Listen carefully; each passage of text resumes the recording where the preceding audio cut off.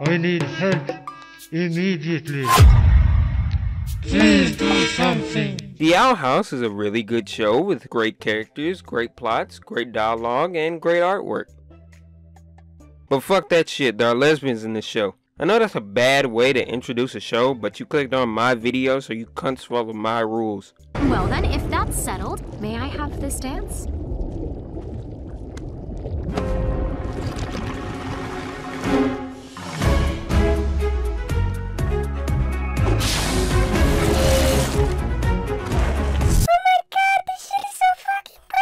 Oh, they're gonna find some way to ruin this, aren't they? When the episode titles for the rest of the season were released, this episode specifically was speculated on developing Luce and Amity's relationship. And while I'm just as eager for their relationship to be more than friends, I also don't want to jump to conclusions. But let's be real, boys and girls.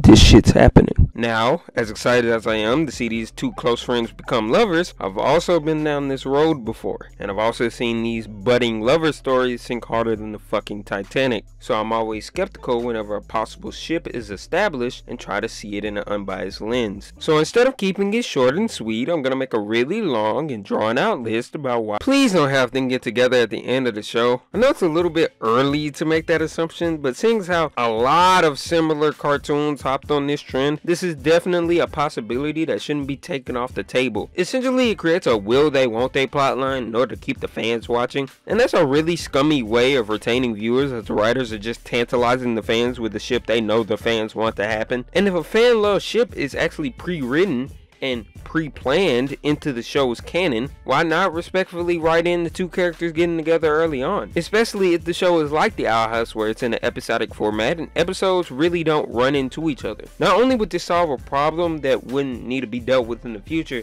think of all the dynamic episodes that can come from Luce and Amity already being in a romantic relationship. Maybe a first date episode. How about an episode where Luce defends Amity from the Hexside students since she's getting flack for hanging around with the nerdy kids too much?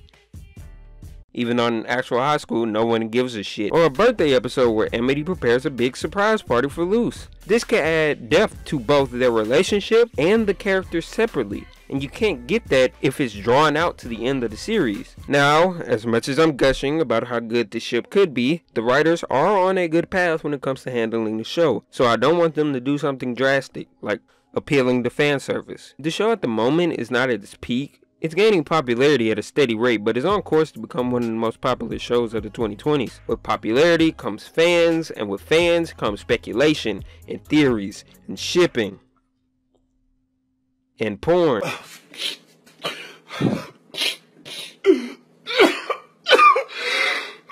The connection between the author and the audience has never been closer thanks to the internet, so it's a near certainty that Dana Terrace and her crew have seen the ships the fandom has been pushing. All I'm saying is I hope the crew doesn't listen to them. A good show probably already has a season-spanning storyline planned out, and the writers of that good show have good reasons on why a specific event should or shouldn't happen. If the Owl House crew actually has Luce and Amity getting together as canon, then they should respectfully incorporate this into the second season, as I explained in the previous section. But if it isn't, I hope the writers still go along with their initial plan and don't let the fandom influence them. I have enough confidence in these writers to believe that they would write a good reason on why they wouldn't be together if it were to happen. And I just realized I could be part of the fandom problem with this video mainly being speculation, and it's too early to make any accurate assumptions.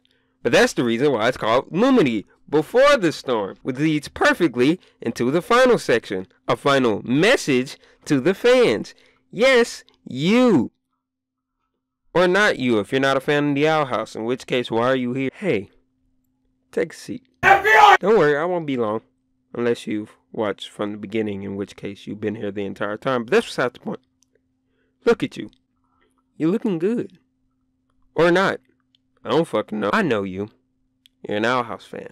Been following it ever since its announcement in 2019. Some would even call you a diehard fan. You're on all the Tumblr boards, all the Discord servers, make fan art of the characters. You even cosplay every now and then.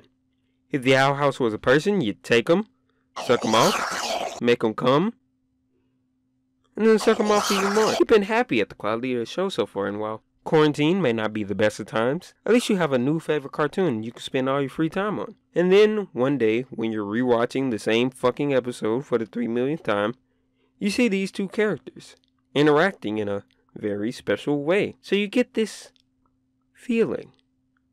What is this feeling? Oh yeah, it's big lesbian energy. So you think that these two characters should be in a romantic relationship. No, scratch that. You know in your heart of hearts that they will canonically get together in the show. But I'm here to tell you, you should prioritize and none of that shit. You got interested in the Owl House because you wanted to watch a senile old lady, voiced by an even more senile old lady, interact with a young girl who has main character hyperactivity syndrome as they go on wacky adventures across the island. Not a specific character relationship. I'm not saying you should abandon your loving of the two characters. Rather, care more about the quality of the show that you love. Understand that the two characters being together is supplementary material to the most important part of a show, the story. Be an Owl House fan first, and a Lumity fan second. Anyway, thanks for coming to my TED Talk. Making my way through the hood, sipping this yak. So in this video, I was gushing over a possible lesbian relationship, and I just realized now that this is a really bad time to coincide with the kind of rainbowification of my channel.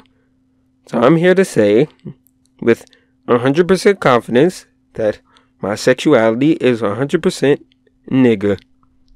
Have a nice day.